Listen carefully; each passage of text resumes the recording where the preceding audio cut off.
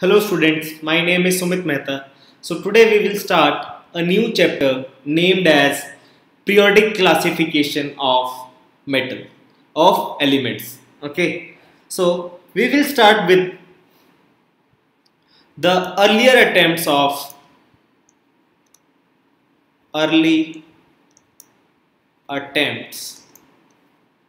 at the classification of elements.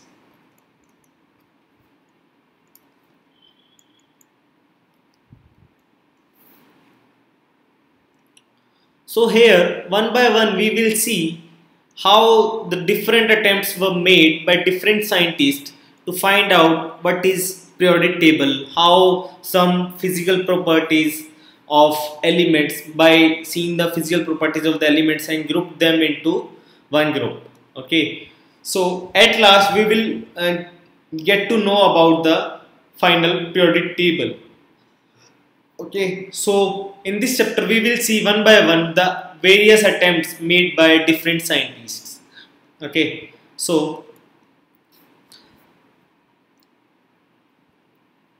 for example, let's say if in a shop you go, if in a shop there is some classification of, let's say, soaps,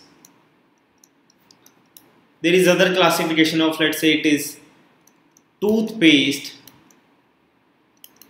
they are only the classification based on their physical properties. Okay, so this is how the shopkeeper made the classification based on their properties. Okay, so how this is how the various attempts have been made till now to arrange the elements in periodic classifications, okay, in periodic manner.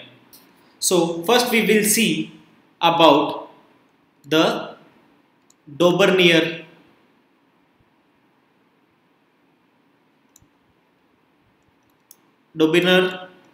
triads. Okay, so in year 1817, Johann, so what was the full name of the scientist was Johann Wolfgang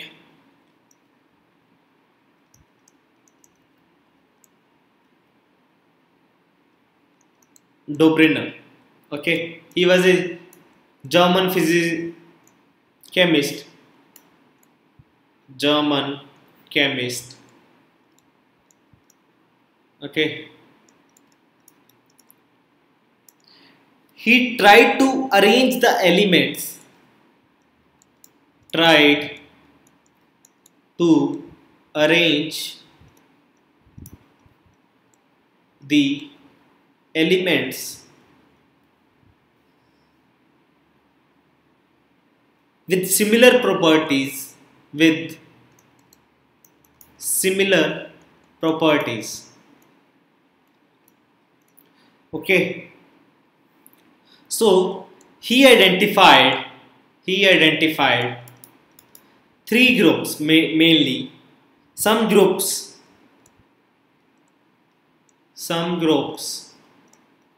having three elements each. That is why so he called this as triads, because they are in the group of three. So, but he showed that when the three elements were written in order of increasing atomic masses, okay, so I am writing here. So what he shows that when they are arranged, when these three elements are arranged in order of their increasing atomic masses, the atomic mass of the middle element was roughly the average of the other two elements. So for example, let us take the triad consisting of lithium, sodium and potassium. So with the respective atomic mass the atomic mass of lithium is 6.9, sodium is 23, and of potassium it is 39. So what he tell is that this is the average, near to the average of the other two elements. So of the two elements, the middle element is the average of the other two elements. So this was the students Dobereiner triads. Okay. So more triads were like nitrogen, potassium, yes, okay, okay, and the atomic masses are like 14, 31 and 74.9. So what he tell is the middle element is the average of these two extreme elements. So these are the triads. So one more is Cl, Br, iodine. Okay, so the atomic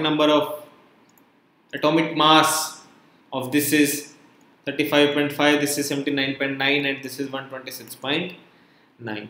So students, these are the triads which Dobereiner gave us. Okay, so I hope that this is pretty clear to you guys. In the next lecture we will discuss about Newland's law of octaves. Okay, so stay tuned for the next lecture on Newland law of octaves, and if you have still any doubt or any question based on that, then please do let me know. Thank you students. Happy learning.